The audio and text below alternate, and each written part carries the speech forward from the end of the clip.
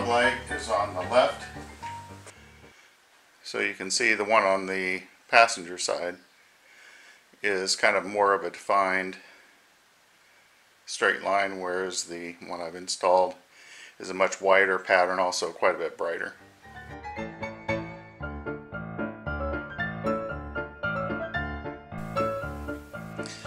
To access the fog light, which is up here, there's a plastic cover plate under the entire front, and I'm hoping that I can just remove these two and then reach up in there, slightly bend that down. Take a screwdriver and you kind of pop that down, and then they'll kind of wiggle out. When you get them out, you can see it just kind of, you can kind of see how that works. You can also buy these in case you damage one. So let me get the other one out and see how well it goes. What I'm hoping I can do now is kind of push this back. I don't know if I can do it one-handed and hold the camera.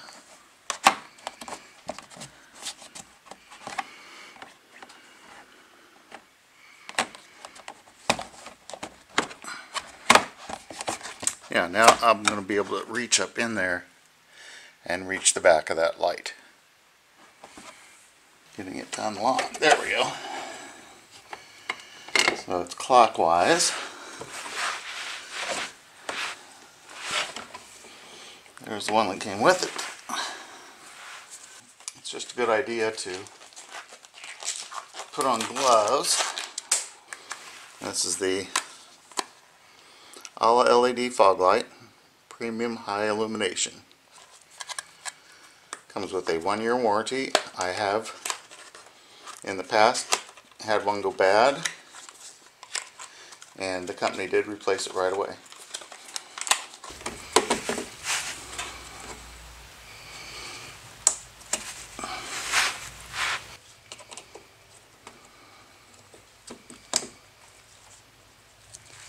New one's partially in. It does appear bigger, but it's just fatter. It's the same length.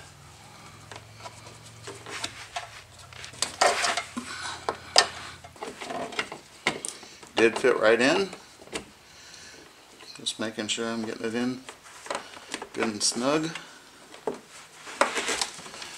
Okay, now it's just a matter of putting these back together.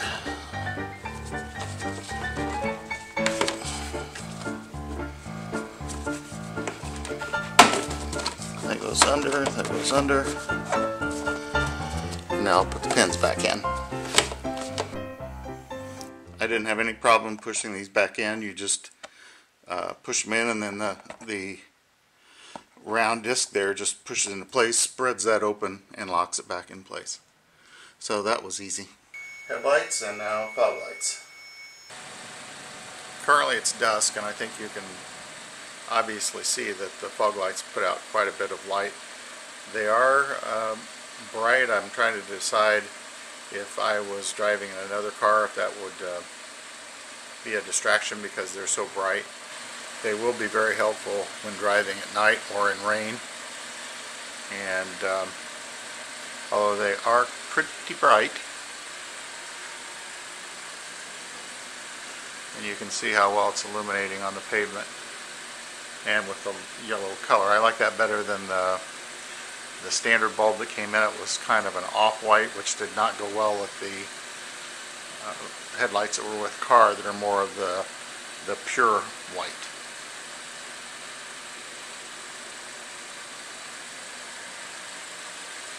So it's not completely dark out, it's dusk. I'll try and give a view of how much light it puts out.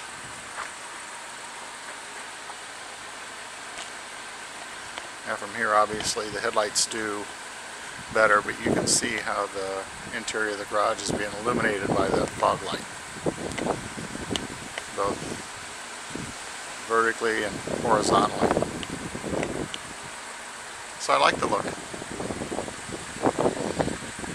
Still concerned with it could be too bright for oncoming vehicles. So this is the completed job on the 2020 Forester, replacing the front fog lights with true fog lamps. I'll continue this series as my car ages and I do different maintenance projects on it. I do all the maintenance myself, including changing the oil even when it's under warranty. I just prefer to know that it was done right and no one has messed with my car. Again, thanks for watching. This is Spoiler Dan, where my motto is, I know a little bit about everything and a whole lot about nothing.